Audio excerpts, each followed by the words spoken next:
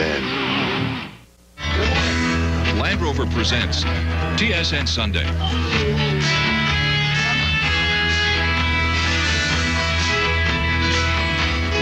With John Wells. Good morning. I hope it's a great day wherever you're looking in this TSN Sunday. The Formula One Championship came down to the final race of the season, so we thought it would be a good idea to get a head start on that story this morning. It is our top focus. Vic Rauter and Jerry Donaldson will join me shortly. And we're off to Miami, too. There will be a seventh game in this less-than-classic World Series showdown between the Marlins and the Indians. Stephen Brunt joins us from South Florida. Our feature story this week deals with a Canadian star in world figure skating. The new season got underway this week with Skate America, the first major international competition. And our focus this morning is on Canada's Sandra Bezic, who has a golden touch. So I don't think that this is like a real spin. It's just a, sort of a pass through. I trust her explicitly. Like you just kind of throw yourself wide open, and away we go. And so you have to have an immense amount of trust and confidence in a person to do that, and believe that where she's going to take you is a good place. Also on today's menu, a look at the prospects for hockey success in Carolina, home of the Hurricanes. And on Olympic journey, the Canadian women who will debut their game in Nagano. It's all parts of today's TSN Sunday.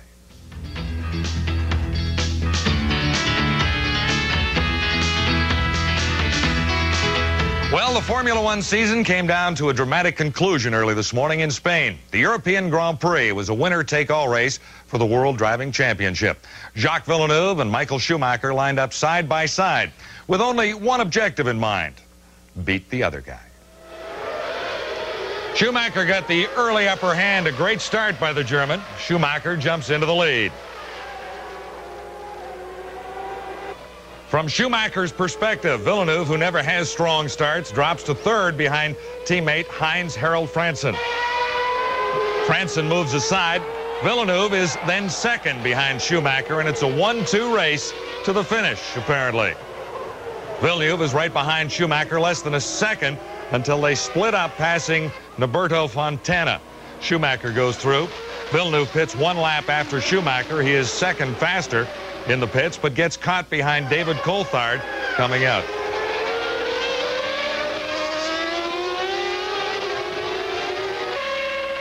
Villeneuve manages to get right back behind him on lap 48. Villeneuve and Schumacher collide. Schumacher out of the race.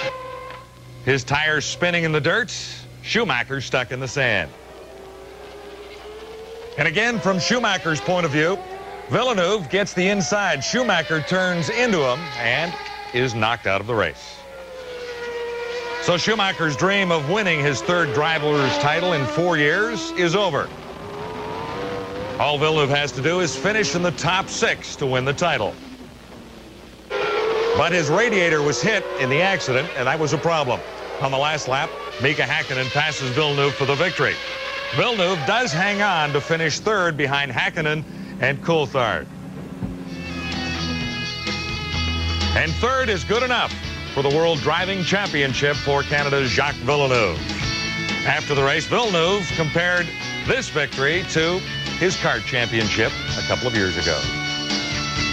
Today feels great. In IndyCar, I had led the season most of the way, and it was just a question of keeping that lead. And here, most of the season, we fought back until the race before Suzuka, where we finally got the lead back when it didn't look like we were going to get the lead back. Then we lost it again, and we came here 1 point behind. The pressure was high. We had to fight back. We were the underdog, basically, and that's always been the best position for us to fight from. Well, Vic Rauter is here to join me this morning, and we've also got Jerry Donaldson on the line from Spain. A very exciting day for Canadian race fans, no question about that. Well, it was a great weekend and a wonderful way to finish what I think has been at times a controversial and less than exciting season as he picks up his 8th win. But yesterday, Jerry, the qualifying really set it up with the 3 cars all clocking the same time between Villeneuve, Schumacher, and Frentzen. So we had that going in. Jerry, let's bring you in from Spain. First obvious question seems to be is what happened to Villeneuve on the start of this race? Was it a mental mistake? Well, he made another poor start, John. He's famous for that, or infamous for it, I suppose. He said he was amazed at how quickly Michael Schumacher got away. Michael had fresh tires on. That might have had something to do with it. But anyway, what it made is for the entertaining race that we saw, because Jacques had no option but to somehow get by Schumacher, and he did that. And he did it the way he thought he would have to, which is in a wheel-to-wheel battle with some wheel banging, because Jacques was prepared for Michael Schumacher to try to take him out of the race. Now, how did you two gentlemen, starting with Vic first here, Jerry, view that incident on lap 48? I think he deliberately turned in. I mean, you see him hesitate, and then you actually do see him make the right-hand move and put his right front wheel into his side pod, and that damaged the radiator. So now, listen, he knows. He did it, you know, in '94 with Damon Hill, taking both cars out. He was leading by a point. He won the championship. He knows if he takes him out here. And I think, Jerry, could it have been, do you think that, in fact, maybe Schumacher did have something wrong with his car, too, at that point? I'm not sure, Vic. No question about his intentions, though. It could be put down to, you might say, a clash of wills. Neither guy was going to give away. But as you said, Michael does have a history of finishing races, in fact, winning championships by putting his opponent out of the race. He did it also, not only in Australia in 1994, but in a German Formula 3 championship. He put out Heinz-Harald Frentzen, in fact. And he also did it in the Macau Formula 3 race one year, pushing Mika Hakkinen out to win the race there. So Michael is a brilliant driver. He doesn't need to do that. In fact, you might even say, if you're charitable to him, that that's part of his repertoire is aggressive driving. But on this occasion, he met up with an equally aggressive driver named Jacques Villeneuve. Now, Jacques Villeneuve comes away with the World Drivers' Championship. This competition, though, between these two gentlemen came down to one with a lot of animosity between these guys. Do they hate each other? Well, I don't know if they so much hate each other, Jerry. I think they have a mutual respect. I think it came down to more the consistency we had mentioned earlier in our pre-race show. You know, you had Schumacher picking up points in 13 of the previous 16 races.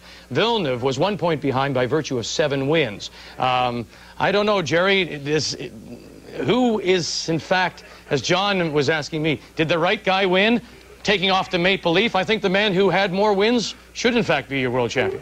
Yes, I think so. Jacques deserved his championship. And the other thing about him, of course, is he made the drama this year. He was the exciting guy, even when he made mistakes and had bad weekends, as he calls them.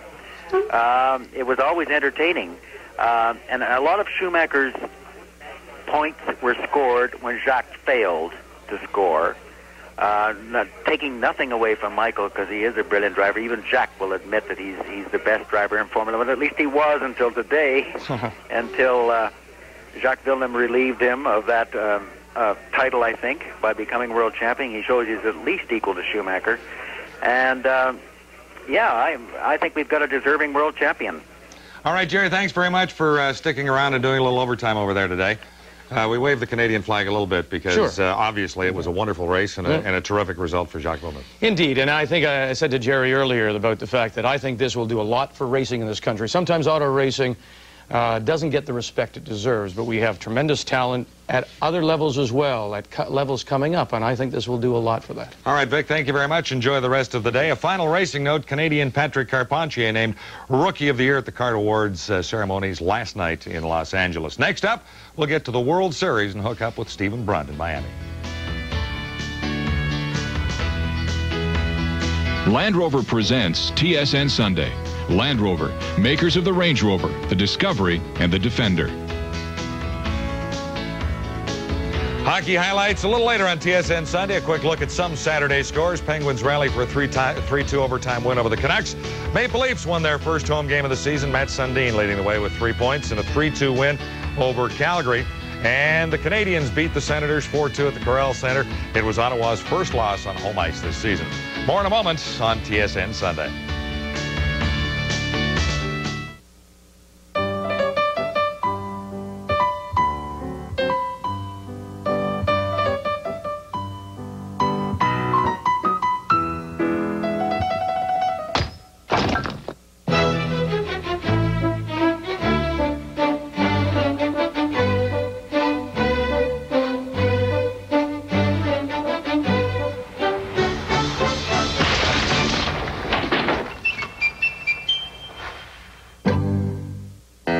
Sub is the Canadian sandwich store that really knows quality. These buns are fresh, eh? I baked them this morning. You're going to love this sandwich. Sometimes we're so Canadian, it's almost embarrassing. Thank you. Thank you. No, thank you. And right now, try Mr. Sub's new California-style wraps. 4 exotic tastes, 5 delicious fillings, and lots of free toppings. So try one and taste a Canadian tradition. Thank you. No, really, thank you.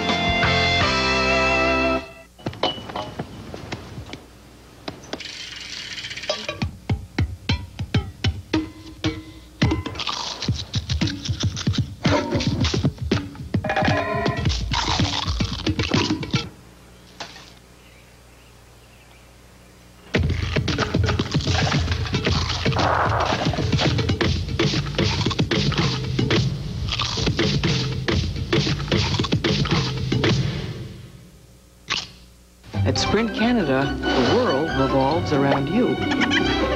With the most savings plan, you can call any day, any time, to anywhere with no time restrictions and get great by-the-minute rates to any country on Earth. Like the United Kingdom, 36 cents a minute. India, 89 cents a minute. Or Australia, 55 cents a minute.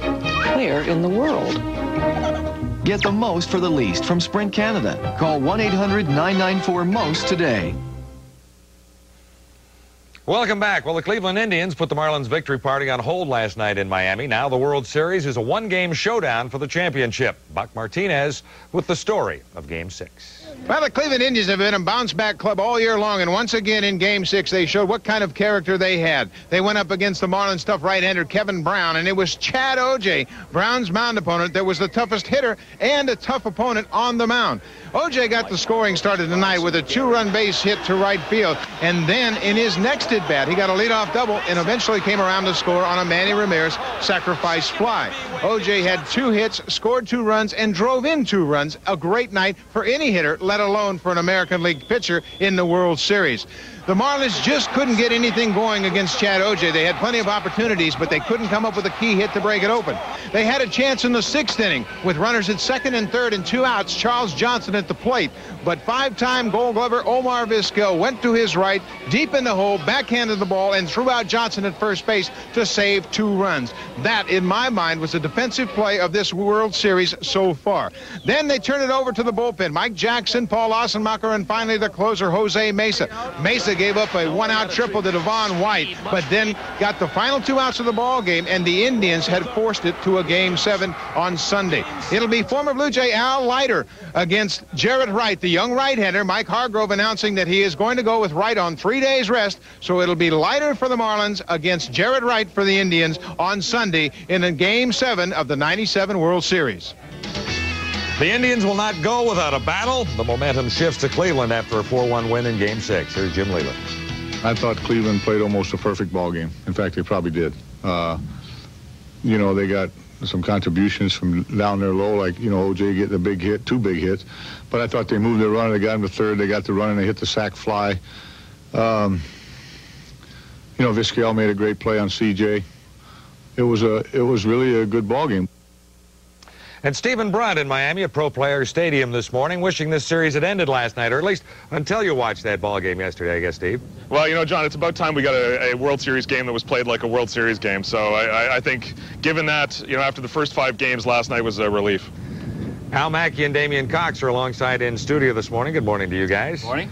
Why is this the least memorable series in recent times? Well, you can start with the 2 cities. I mean, I don't think, I mean, okay, we can put all the Cleveland jokes away, all right? It's old and it's been done, but it's not exactly Mecca for baseball interest, I think, across North America. And what's Florida? Showing you that, yes, the baseball championship teams can be bought, and Wayne Nzinga has the money to do it. So I found no appeal in that. Well, it's been the weather. It's been the weather World Series, right? Too hot in Miami, too cold in Cleveland. That's what the talk has been about the whole time.